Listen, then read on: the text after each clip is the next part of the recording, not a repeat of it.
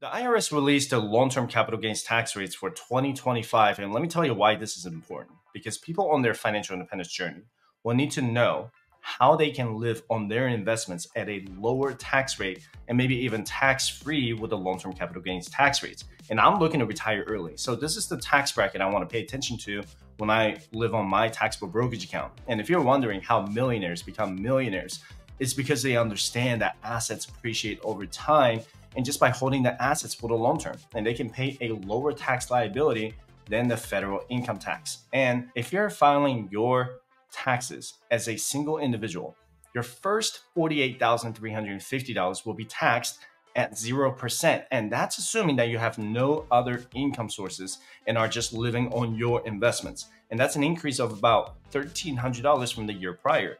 The most common bracket is 15% if you're still actively employed or have multiple sources of income. And the income threshold is increased from $518,900 to $533,400. And that's an increase of $14,500. And if you're married and filing your taxes jointly, the 0% capital gains tax rates are being increased from $94,050 to $96,700. And this is what I want to pay attention to the most, because I am married and I am looking to retire early with just qualified dividends and long-term capital gains. And I'll get into that much later on in this video. And the 15% capital gains tax rate is also being increased from $583,750 to $600,000. So if you have multiple income streams, and you're most likely going to be in the 15% capital gains tax bracket, which is still much lower than the federal income tax. And here are the capital gains tax rates for married couples filing their taxes separately and a head of household. They have all increased at the same percentage rate. But what hasn't changed is the 3.8% net investment income, which is something that's been in place since 2013 and kicks in at $200,000 for individuals and $250,000 for married couples filing their taxes jointly. This includes your interest, dividends, and capital gains. So keep that in mind if you're a high income earner. So what qualifies your investments for a long-term capital gains tax? So keep in mind that I'm not gonna mention real estate for this segment because the rules for capital gains on real estate are governed by their own set of rules. The common misconception about capital gains is that you have to pay taxes on both the principal and interest, and that's not the case at all. For this example, let's say that you have $2.5 million in your taxable brokerage account. And out of that $2.5 million that you invested over the course of 30 years, your cost basis is $800,000, or that's what you purchased in after-tax dollars. And that's your principal. So you don't pay taxes on that again. And out of that $2.5 million, you have $1.7 million in unrealized gains. And these are your earnings and interest and dividends that you earn over the years. So if you sell the investments that you held for less than a year, you're going to pay the federal income tax. We don't want that because the rates will be too high. Now, if you've held your investments for more than a year, then you're going to be taxed at 0, 15, or 20%. So if you bought a stock on July 1st, you need to hold the investment until July 1st in the following year to qualify for the long-term capital gains tax. And something else that qualifies for long-term capital gains is if your investments pay you qualified dividends. So let's say your $2.5 million comes with a 2% annual dividend yield, assuming that it's all qualified dividends at $50,000 a year.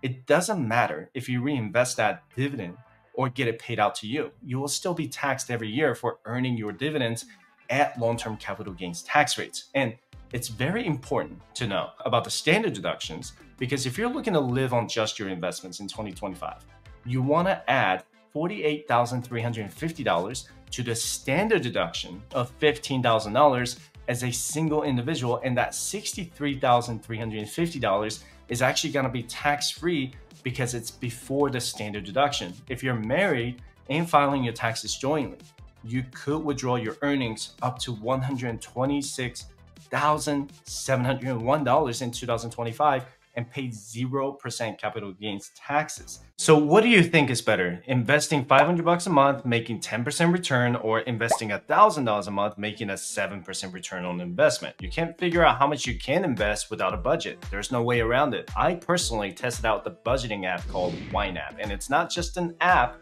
that can track your income and expenses, but it can even help you create a plan to pay down your student loans, car loans, personal loans, or credit cards a lot faster. So if you're ready to change your life by getting out of the paycheck to paycheck cycle, you can get a free trial without any credit card information by using the link in the description below. So let me give you an example here. Let's say you are single and retired early in the year 2025 with $100,000 withdrawal from your taxable brokerage account, and assuming that is all earnings and interest.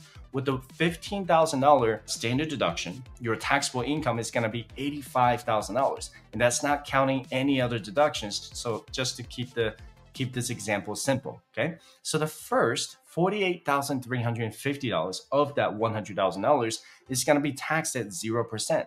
Then the remaining $36,650 is going to be taxed at 15%, or almost $5,500. So your marginal tax rate is going to be 15%, but the effective tax rate right here is going to be almost 6.5%, because if you divide 5,500 here by $85,000 in taxable income, you're only paying 6.5% in effective tax. This is so much cheaper than paying the federal and state income taxes, right? And let me give you another example here. Let's say you are married and finally your taxes jointly. You both decided to retire early in the year 2025 on $120,000 from your taxable investments, all in earnings and interest, okay? Not your principal.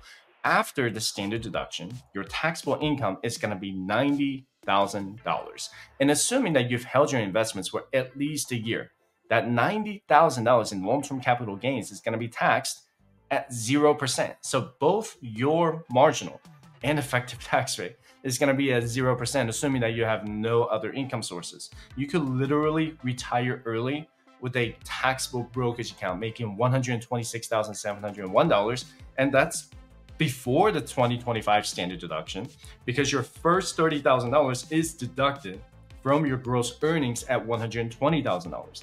How awesome is that? To retire early with, let's say, $3 million on a 4% withdrawal rate and pay absolutely no taxes. So I am looking to retire early by the year 2040, and the 0% long-term capital gains tax rate could be increased to about $140,000 with a 2.5% annual inflation rate. And that's not counting the standard deduction in the future. And that's also assuming that the Tax Cuts and Jobs Act remains in place after December 31st, 2025. And we've heard many debates in the past that politicians want to raise capital gains tax rates in the future, or maybe even tax unrealized gains, but we'll save that topic for another day. And I'm not going to worry about something I can't control, but I really hope that they maintain the same capital gains tax rates in the future. And if you haven't had a chance to check out my website, go to firesearcher.com/resources to download your free financial independence calculator to find out how much you need to save and invest every month to achieve your FIRE number. And if you want to take another step further, you can join my private community to join other like-minded individuals who are actively investing to achieve financial independence. And this has been another beast of a video, and I hope you got a lot out of it.